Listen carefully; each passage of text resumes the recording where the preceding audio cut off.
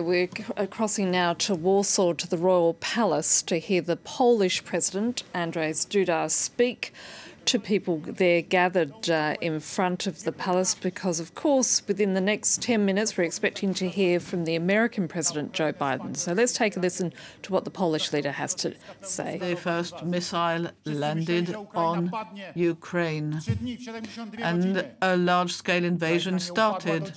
Russia thought that Ukraine would fall in 72 hours, but thanks to the heroic behavior of the Ukrainian soldiers, thanks to the support of the free world, the imperialistic ambitions of Russia were not fulfilled. And Ukraine must win this war. This is why we're supporting them. This is why we thank the United States and all the members of NATO who are sending us the supplies and weapons which are so important. We thank the US who are contributing to our security on the eastern front of NATO so that nobody would think of attacking our territory. Thank you to the allies for their presence, and thank you for supporting us with your troops, supporting our troops. We feel stronger, and the potential attackers will certainly be impressed, and I think in the end the Russian army will have to retire, that Ukraine will prevail and win, and the defenders of Ukraine will have contributed to this big victory, and blood that is going to flow will lead to a big victory. We Poles have the experience of helping, of mutual help, and our Pope, John Paul II, spoke like this also when he talked of solidarity. Nobody must oppose what we obtain through solidarity. Thanks to our efforts, we broke the chain of communism and we entered into the free world. We helped open up the Iron Curtain. This was thanks to human solidarity. And today it allows us to help the Ukrainians. Thank you to all my citizens who opened their houses and welcomed Ukrainian refugees in their homes. Thank you. We are very grateful. We are grateful also for the way 2 million people have been taken in our country and live now on our territory. It's a big proof of solidarity of the free world. We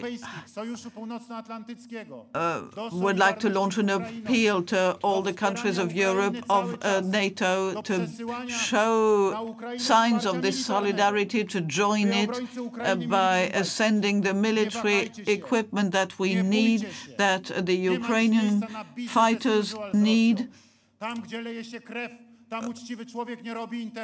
We have cut off all business ties with Russia because of the bloodshed.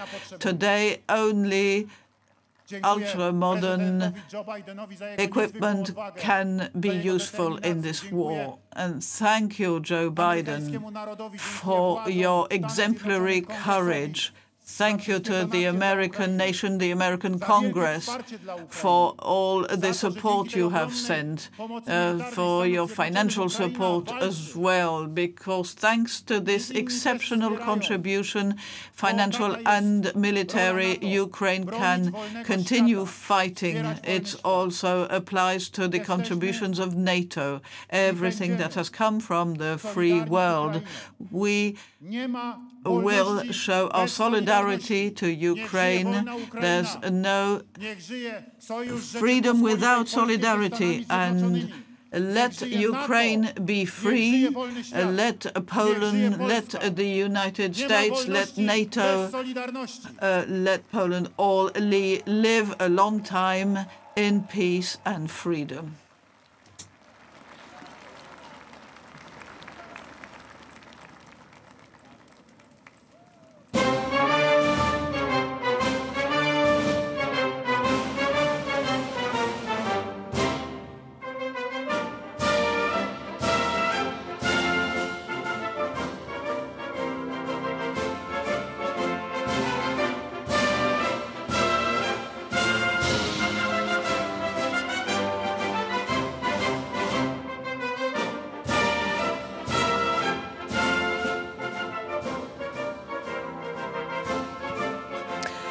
And you've been listening there to the Polish President Andrzej Duda speak just ahead of the American President Joe Biden, who's expected to address the crowd there in front of the Royal Palace in Warsaw. This, of course, was the location where a year ago, almost to this day, that Joe Biden spoke at the same place after Russia invaded Ukraine. Joining me now in the studio is Angela Diffley, our International Affairs Editor. Obviously, we're all waiting to hear from the American president. What is it that is expected to say, Angela? He will praise Ukraine for standing up after being invaded by Russia, and he will note that NATO has come out of this, so far at least, much strengthened, although Putin's aim was to push back NATO. We now, of course, have the possibility of new members joining NATO. It's very noticeable listening to that speech from the Polish President Duda there. The Polish are extremely pro-American within Europe. They are only too aware of the years they spent under the Soviet thumb, and they are only too aware of how close Russia is. And they have always been very keen to push the threat of Russia and to force the European Union to try to take it more seriously. And so here we heard the Polish president expressing immense gratitude for the 30 billion plus weapons, military assistance that the United States has given or pledged to Ukraine.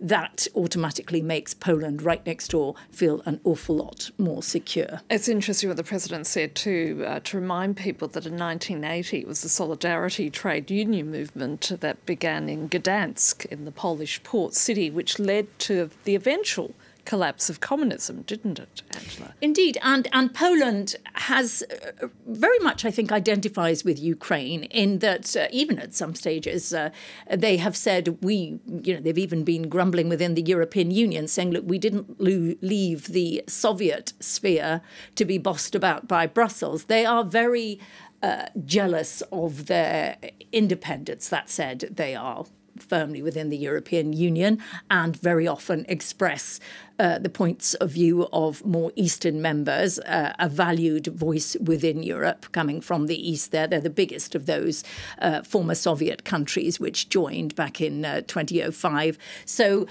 they have a valued place within Europe, but they're good at sticking up for themselves. And I think they very much identify, and I think the Polish citizens identify with the Ukrainians for that very reason. If you're just joining us now, you're seeing the live images there of the Royal Palace in Warsaw, where we're waiting to hear from the American President Joe Biden. This, of course, being a critical speech coming less than a few hours after the Russian President Vladimir Putin addressed his nation. Angela, I just would like to ask you, I mean, we talked about this earlier, about what Poland expects out of this trip, given the degree of military support that they're already giving to Ukraine. I expect they hope that the Americans will be rather forthcoming too when it comes to assisting their military needs.